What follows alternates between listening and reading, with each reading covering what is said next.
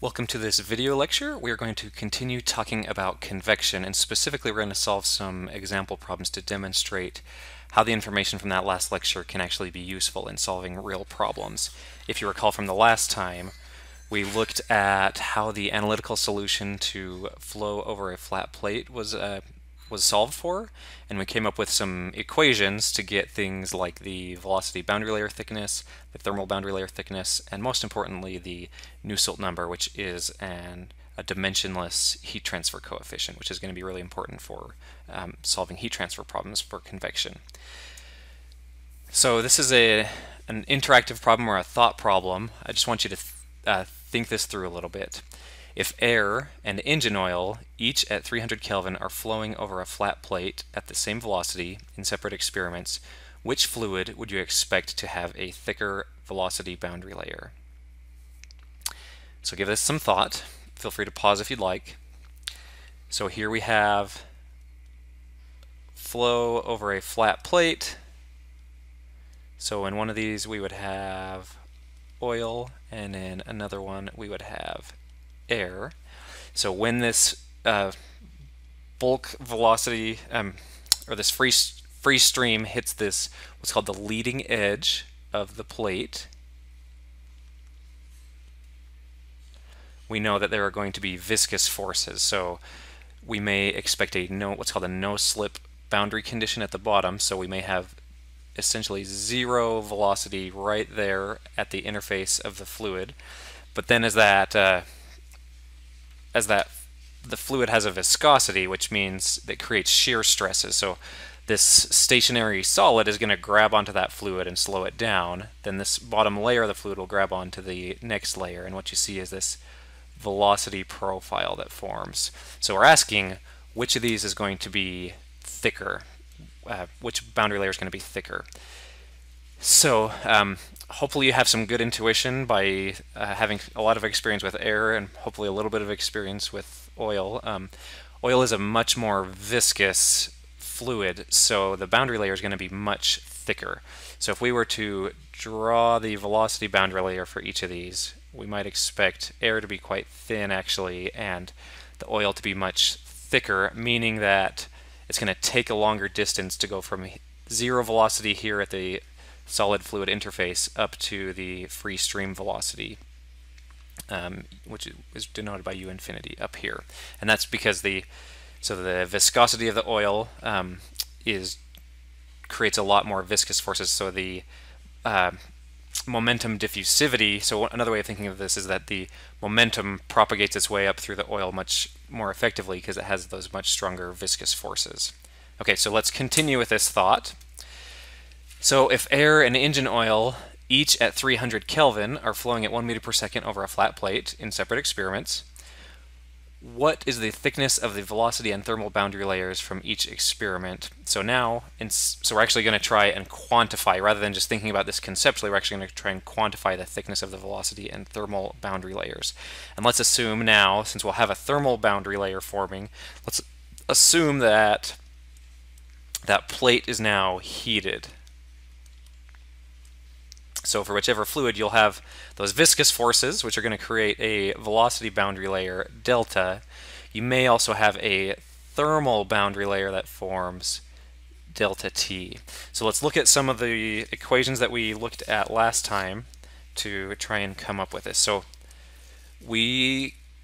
from that similarity solution, we came out with this quite useful equation that delta, which is the velocity boundary layer thickness, is equal to 5x divided by the Reynolds number to the 1/2 power. So we would go through and calculate a Reynolds number for air at these conditions and a Reynolds number for oil at these conditions.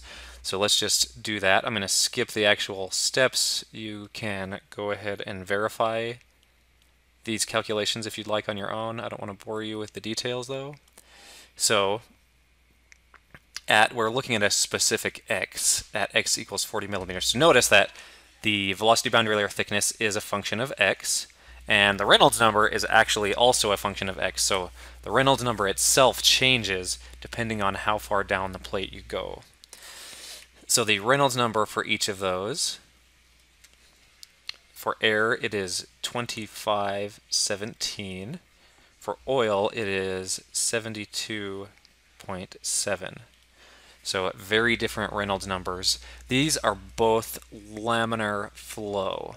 This is something that we'll discover in later lectures, but unlike the critical Reynolds number for flow through a pipe, where you would see a transition from laminar to turbulent at a Reynolds number of approximately 2000, when you have flow over a flat plate, that critical Reynolds number is actually 100,000. So we're still very laminar for both of these, so this solution is still valid. And we'll talk more about that critical Reynolds number later and what it means. So after we calculate the Reynolds number for each of these, we simply take that Reynolds number, plug it in here, and then we plug in our x here. So our delta at that particular x for air is going to be 3.99, and this is in units of millimeters.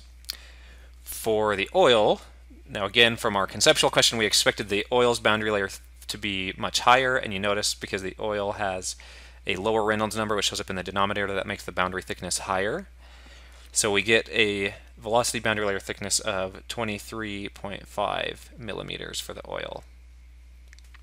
Okay, so now we would want to calculate the thermal boundary layer thickness. So here is where we are going to use the Prandtl number. So if you recall, the Prandtl number is the ratio of momentum diffusivity to thermal diffusivity, which is nu over alpha. So that's momentum diffusivity over thermal diffusivity. So let's look at what those Prandtl numbers actually are. So this is something we would just look up in a table. So the Prandtl number for air is 0.707, and the Prandtl number for oil is 6400. So basically, this is telling us that relative to its momentum diffusivity, the air is going to have an approximately equivalent thermal diffusivity, whereas for the oil has a much larger momentum diffusivity relative to its thermal diffusivity. So that will affect the thermal boundary layer thicknesses. So the delta T, also expressed in millimeters, we would use this correlation that came from that similarity solution, that the ratio of the velocity boundary layer thickness to the thermal boundary layer thickness is proportional to the Prandtl number to the 1/3. And I say proportional, it is exactly the Prandtl number to the 1/3 power. So the way that translates is that because air has a Prandtl number less than 1, we actually end up with a thermal boundary layer that is a little bit thicker than the velocity boundary layer. So for air, the thermal boundary layer is 4.48 millimeters thick. So it's approximately on the same, it's on the same order of magnitude. It's pretty close because that Prandtl number is reasonably close to 1. So because there's going to be a big discrepancy here, the Prandtl number is really large for oil under these conditions, and so our thermal boundary layer thickness is only 1.27 millimeters.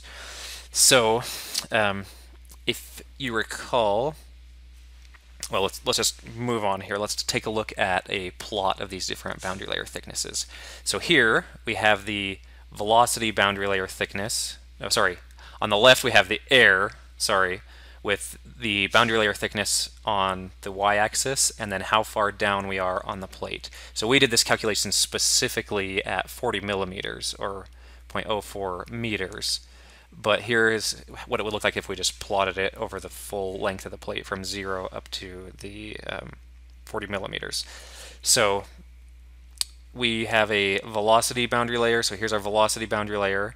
Because of that relatively higher thermal diffusivity, the thermal boundary layer is a little bit thicker for the air. But there's a sharp contrast for the oil. So the oil has that Prandtl number of 6400. So that basically means, relatively speaking, that momentum propagates its way through the oil much better than heat propagates its way through the oil. So the oil has a relatively much thicker velocity boundary layer and a relatively much thinner thermal boundary layer. Okay, so if you recall some other things that came out of that similarity solution, one that's going to be very important is the Nusselt number and this correlation that comes out. So this is the correlation for the average Nusselt number, and we can actually calculate the Nusselt number and subsequently calculate the convective heat transfer coefficient for each of these different scenarios. So let's look at our next example problem.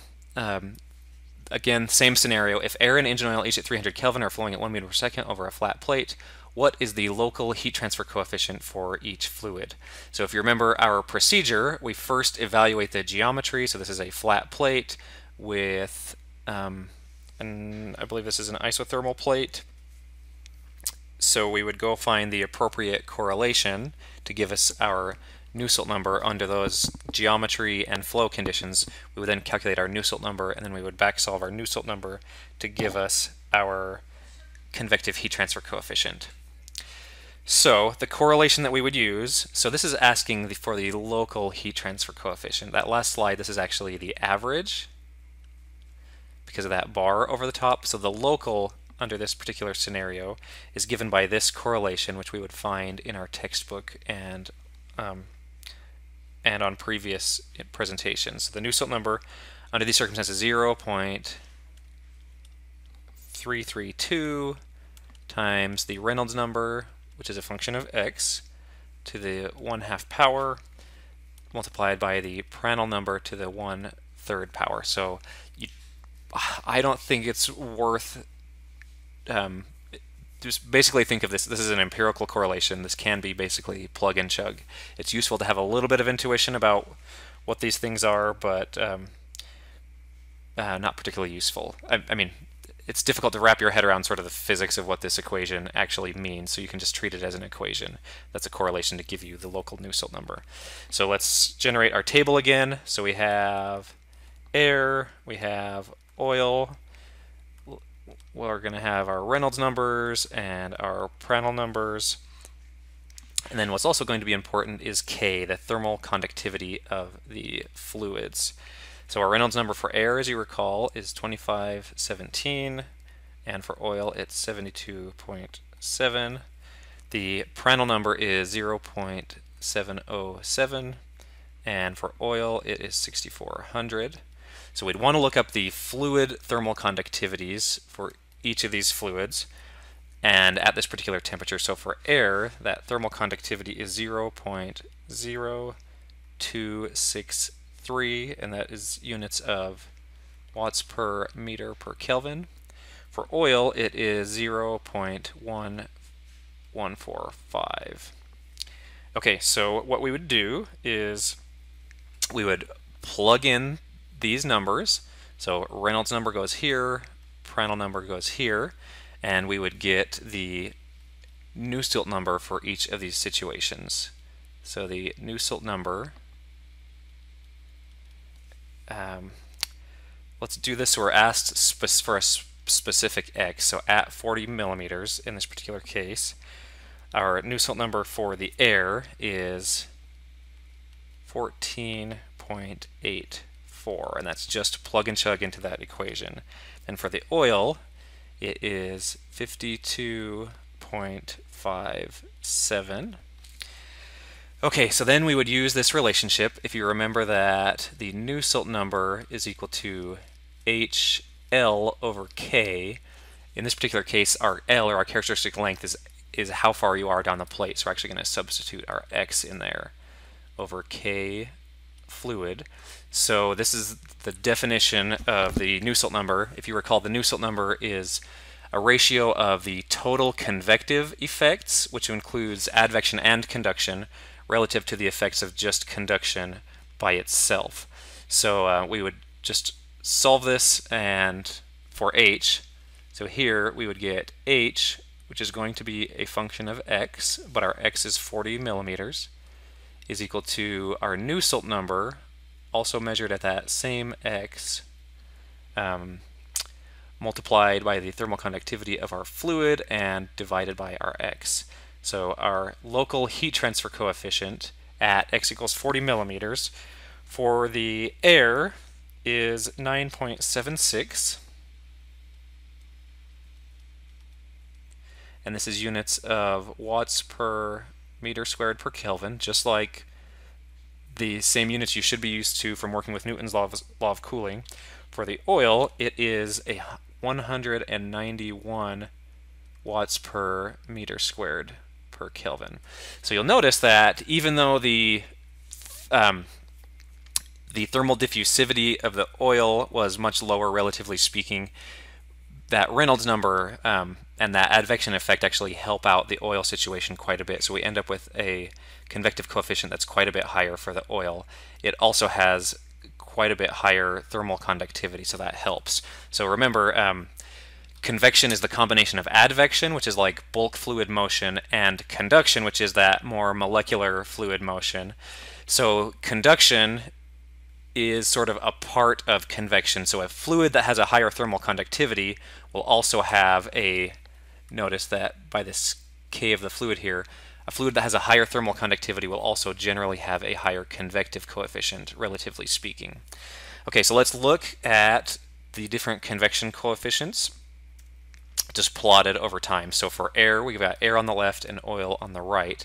And here you see as a function of x, you see that you have a relatively higher local heat transfer coefficient at the beginning of the plate, near the leading edge, and then gradually that decreases because that boundary layer grows thicker and thicker. So there's more physical space for that heat to have to propagate through before it gets from the surface up to the bulk fluid, or the free stream velocity of our system. So let's compare these relatively speaking. So you generally see that the oil, because it's going to be more dense and it has a higher thermal conductivity, and it has that higher Reynolds number as well, we have much higher convective coefficients for the oil than for the air. So the main takeaway from this is I just wanted to walk you through the procedure of applying some of these correlations and what do these things physically mean. So it's a matter of, so you have to first evaluate your system geometry. Okay, so we've just gone through this process where we evaluated the geometry. We had a flat plate under isothermal conditions. We evaluated our fluid and flow conditions. So we looked at our Reynolds number. In this case, we had laminar flow. We used our Prandtl number. We plugged those into a correlation to get, in this particular case, we generally wanted the local heat transfer the local Nusselt number. So from that local Nusselt number, we backsolve using the Nusselt number equals HL over K. We backsolve that for H to get our local heat transfer coefficient. So that's the basic procedure that you would use to figure out how to find H in a particular scenario.